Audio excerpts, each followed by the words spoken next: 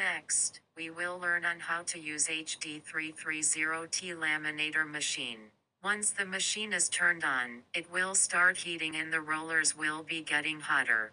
The temperature can be adjusted according to the pouch film thickness. About 3 minutes later, the ready light will be on.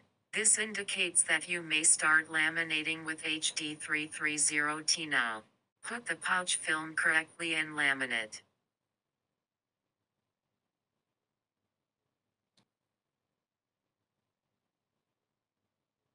If the pouch film inserted wrongly, you may keep on pressing the rev button to allow the paper reversing. After laminating, please lower the machine's temperature to allow the cooling process. Turn off the machine once the machine is cooled. Please contact us for more details. Thank you.